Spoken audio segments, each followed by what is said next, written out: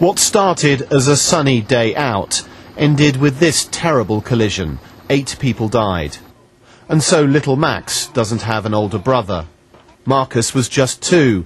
As he lay dying in the wreckage, the only survivor, his father Steve, could do nothing. Doctors talk about the golden hour for getting to crash victims. In future, they could get help. Statistically speaking, there will be 80 serious accidents on Britain's roads today. So if it was to happen to me now, here in the wilds of Buckinghamshire, how long would it take for help to arrive?